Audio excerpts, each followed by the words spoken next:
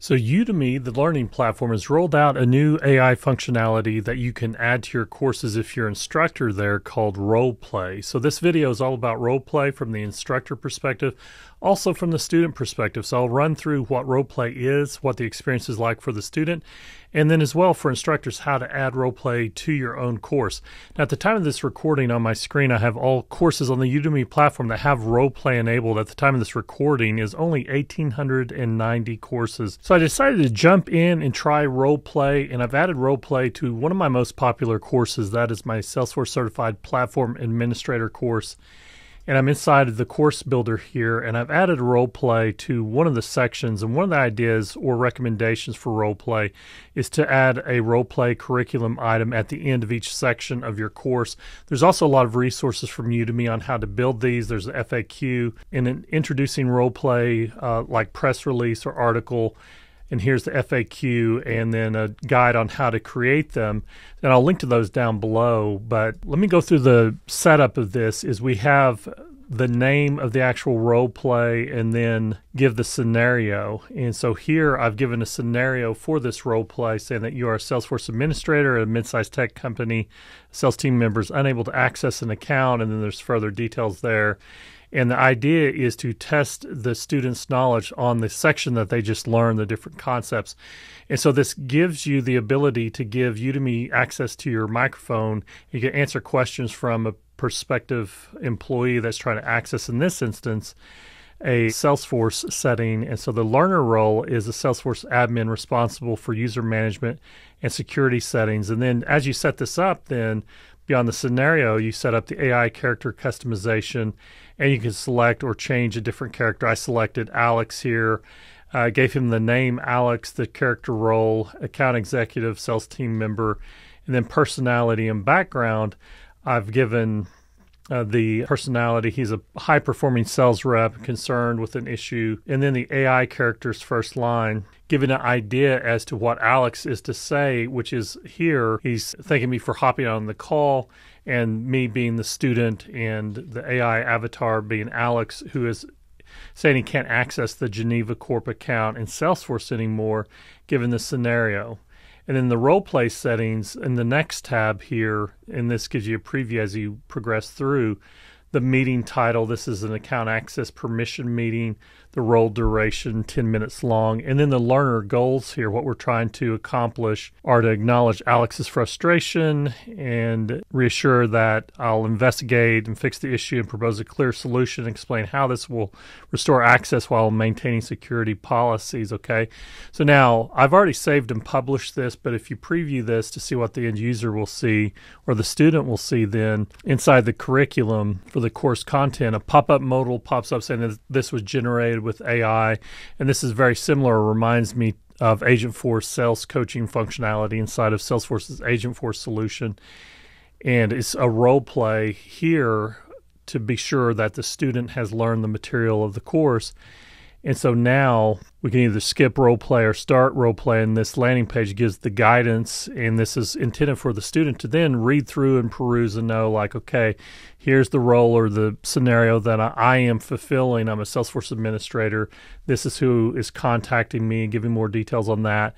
And then my goals are that I need to ask at least 2 clarifying questions to determine what account Alex cannot access and what error or message they see, acknowledge their frustration, reassure that it'll be investigated and fixed, and propose a clear solution, which would be based on what they've just learned. So I'm going to start the role play here and kind of role play and demonstrate this.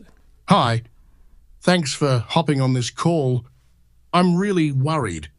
I can't access the Geneva Corp account in Salesforce anymore. It was visible last week, and now it says I don't have permission. What's going on? Okay, so first time you try this, you'll be prompted to allow access for Udemy to access your microphone. And I'm not tapped to speak yet, so I'm talking to you and not talking to Alex. But here are my role play guide. I need to acknowledge his frustration, reassure that I'll investigate and fix the access issue. I can ask at least 2 clarifying questions to determine what account Alex cannot access and what error message they see, and then propose a clear solution. So now I'm going to kind of walk this through and see how I do. I might interject some humor as well to see if Alex stays on topic or if he grows frustrated.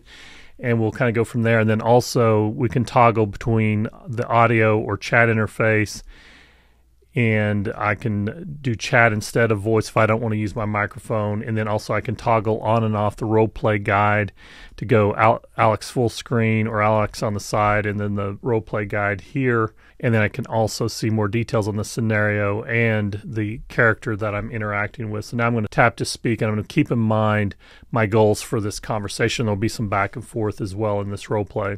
All right, Alex, thanks for calling today, and I understand and hear your frustration with not being able to access the account. I want to reassure you that I'm going to fix your issue. And can you tell me clearly which account you can't access and how you're trying to make access with that account record? And so now he's going to respond. For understanding. It's the Geneva Corp account I can't access. I used to be able to view it in Salesforce under Accounts, but now when I try to open it, it just says I don't have permission anymore. No idea what changed. I really need this sorted out quickly, as I'm working on closing a deal there. Okay, so now I can ask some clarifying questions. He's already told me how he's accessing by accessing under Accounts, and so I'm going to ask him to do a search for it. All right, I understand that you used to find Geneva Corp under the Accounts tab. Have you tried to perform a search to locate it that way, and are you not able to see it at all? Yeah, I tried searching for it, but it doesn't come up in the results anymore. It's almost like it vanished. Before, I could just search for Geneva Corp and it would pop up right away. Now, nothing. All right, Alex, I'll look into that. And after searching Salesforce, I see that the account manager has been changed over to Betty, and it looks like Betty has changed that account over to herself. Is it your understanding that you should still be the account manager, or has that been transferred to Betty? Oh, wow. Okay. Yeah, that's news to me. As far as I know, I'm still supposed to be managing Geneva Corp. I wasn't told about any changes. If it's been reassigned to Betty, I'd like to understand why. And if there's still a way for me to collaborate on it, because I've already made a lot of progress with them. All right, Alex, I apologize for the inconvenience. As a preliminary step, I'm going to revert account ownership back to you, and then I'm going to reach out to yours and Betty's manager to resolve who should be the account owner. And then as well, regardless of who is the owner, the other person should be able to at least see the account. So I'm also going to address the org-wide default settings on the account object. That's kind of a technical thing behind the scenes in Salesforce. Doesn't concern you so much, but just letting you know that this will be resolved satisfactorily so that all team members should be able to access this account, and that you'll retain ownership as long as your manager agrees. How does that sound? That sounds like a solid plan. Thank you. I really appreciate you taking those steps to straighten this out. Please keep me in the loop on what the manager says. But for now, I'm relieved that I'll have access again to keep things moving. Thanks for jumping on this so quickly. All right, so now I'm going to interject a little bit of humor and see if he stays professional and stays on task, or if I can derail the conversation or fluster him, okay? Thanks, Alex. And one last question for you. Where did you get that sweater? It's epic. Haha, thanks. But more importantly, I really appreciate you sorting out the account issue.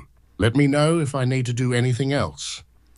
So it looks like Udemy's placed some guardrails in place to keep their roleplay agents on track. And then to end this, we can just click End Roleplay. And that's from the end user perspective as far as really reinforcing the learning.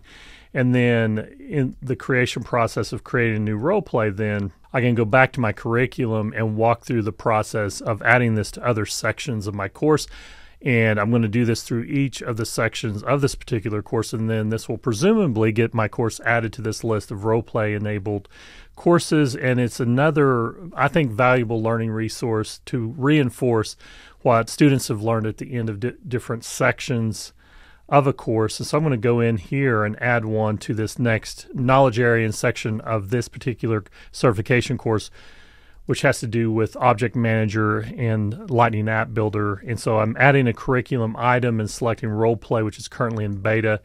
And then the process here is I need to enter in a title. And so after this particular section, students have learned how to create objects inside of Salesforce. So I'm going to have this be a roleplay title of designing a custom warranty object. So you enter the title there add a role play, and then there's several more steps here that then you got to click the pencil icon, and this gets you into the interface to start entering in the details, first of which is the scenario. And I've used AI and trained a custom GPT and built a custom GPT to build these role plays, and I'll add a link to that custom GPT down below as well, so you can use that to leverage for creating your own role play items inside your own Udemy courses if you're an instructor. And so now it's just a matter of copy and pasting based on the curriculum of the course, the content of the course, and the FAQ, the introducing role play, and the how to create role play instructions from this custom GPT, the resulting scenario here.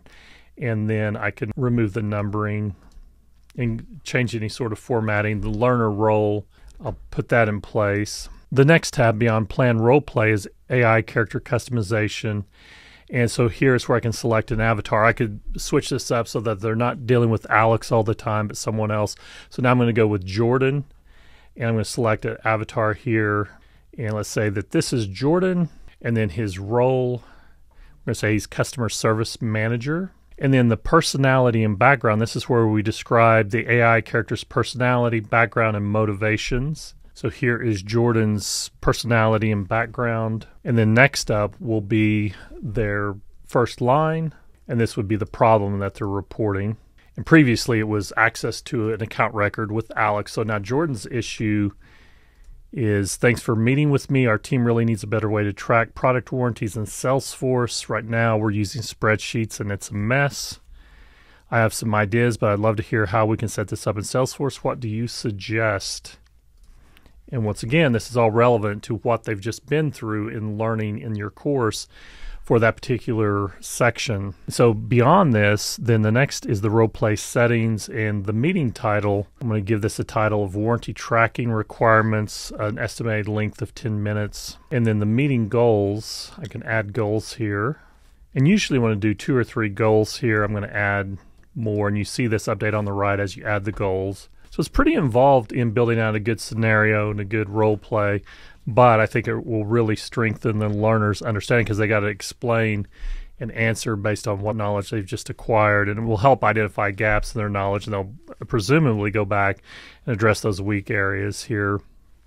So I've filled in the 3 learner goals here. So once all that's filled in, then I can click save, and I can also preview, see what that's like. And then if I'm satisfied with that, I can publish that to the course, and then that becomes available to learners to experience. But I'm going to preview this to see and be sure that this is working correctly and demonstrate another example after having built this one out and demoing how to build this out. And then I can also say, don't show this modal again, and then X that out. So here's my scenario that I can start the role play with. And then we should have Jordan on screen. Thanks for meeting with me. Our team really needs a better way to track product warranties in Salesforce. Right now we're using spreadsheets and it's a mess. I have some ideas, but I'd love to hear how we can set this up in Salesforce. What do you suggest? And so I guess all of the avatars potentially are British. So there's a strong British accent, so it's kind of interesting. I'm going to tap to speak here. So the issue is a better way to track product warranties.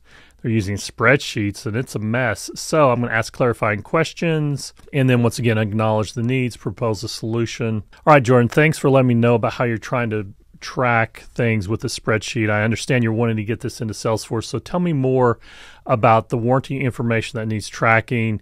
What would the warranty period be? And do you need to track expiration dates? And would these be related to assets or products? And how is your service team using that information? Great questions. So we absolutely need to track the warranty period and its expiration date. Those are key.